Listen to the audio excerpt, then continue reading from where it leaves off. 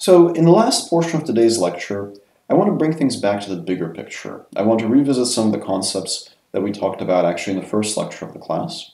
And now that we have better perspective from having learned about a number of reinforcement learning methods, maybe we can think back to those ideas and think about how what we've learned affects how we should think about them. So in the very first lecture in this class, I talked about how learning could be viewed as the basis of intelligence.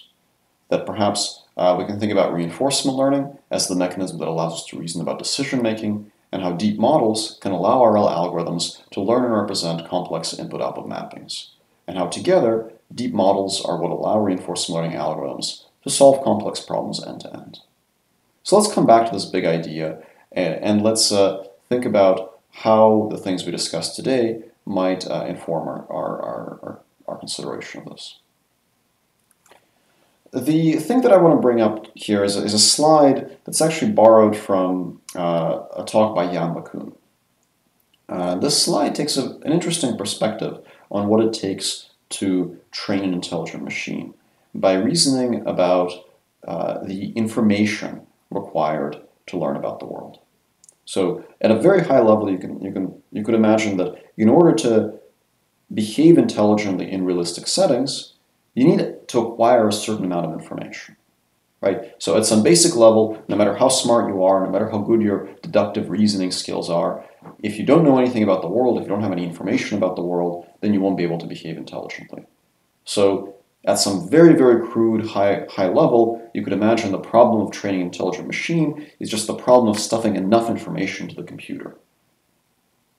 But there is some reason to believe that this view is sensible because what we've seen over the last decade or so is really the triumph of data-driven methods. And data-driven methods are really all about stuffing enough information to the computer. Basically, it's hard to write down a succinct set of rules that allow you to, for example, recognize a pedestrian in a picture for an autonomous car. But if you've seen many, many examples, then you can figure out all the edge cases, exceptions, corner cases, all the special cases, and then you can get it right. Basically, if the world is difficult to describe with a succinct, simple set of hand-designed rules, and you really need all the exceptions, weirdness, and special cases, then you need a lot of information to figure out all those exceptions, weirdnesses, and special cases. So the argument that Yann LeCun makes on this slide is that different learning procedures have different levels of information density. Ultimately, the information that you're giving to the computer comes from the supervision. For example, in supervised learning, the supervision is the label.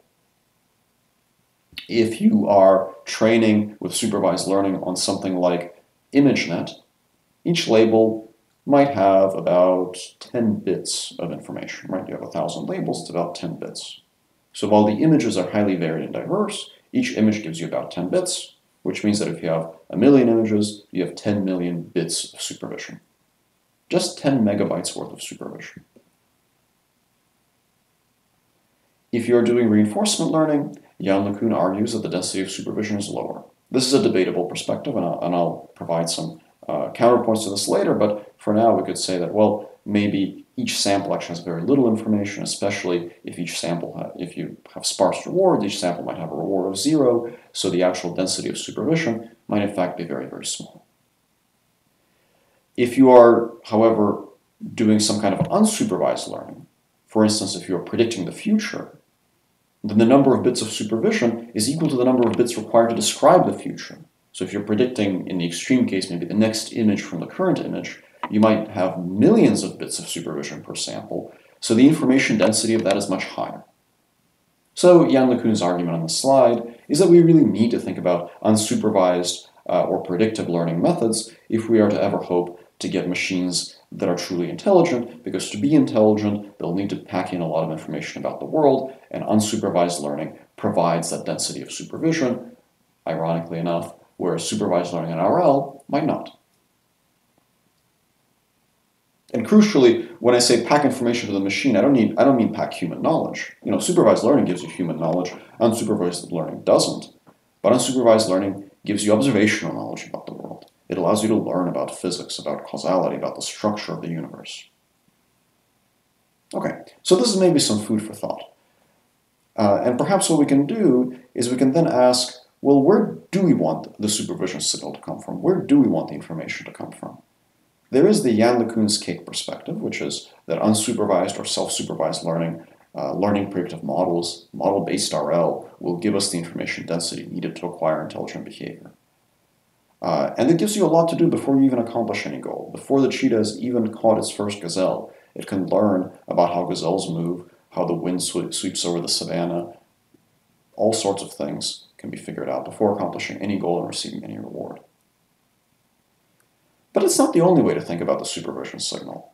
Maybe supervision is just as much an artifact of other agents as it is of the physical properties of the environment.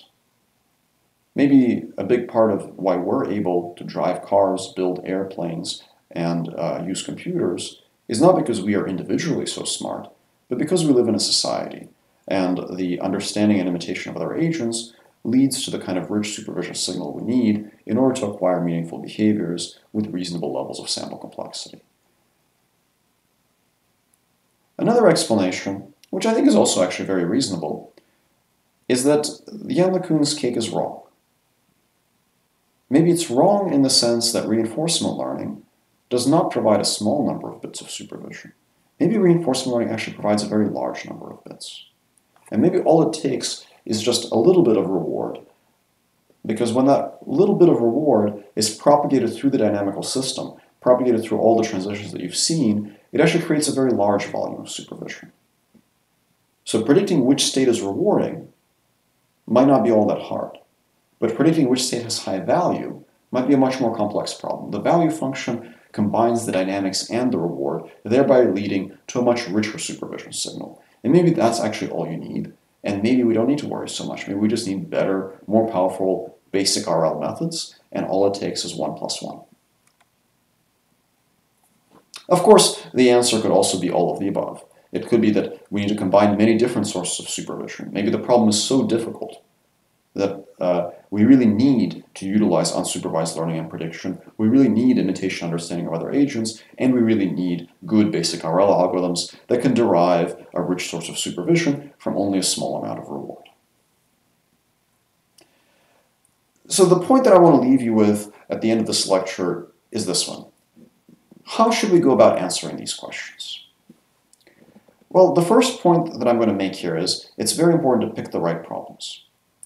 Don't be too swayed by benchmark tasks. Reinforcement learning is kind of this peculiar hybrid field that combines elements of optimization and elements of machine learning. In optimization, we typically emphasize how well you do at solving an optimization problem. In machine learning, we emphasize how well you do at generalizing. A lot of current reinforcement learning benchmarks are really optimization benchmarks.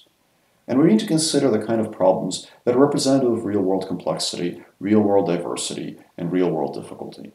That doesn't necessarily mean that you have to do robotics and work with robots. It could mean that you tackle data-driven reinforcement learning problems in, let's say, dialogue generation, or you think about logistics, operations research, RL in healthcare, RL in education. So many rich, interesting, and diverse problems are there for the taking that have not yet been addressed successfully with RL. So pick the right problems.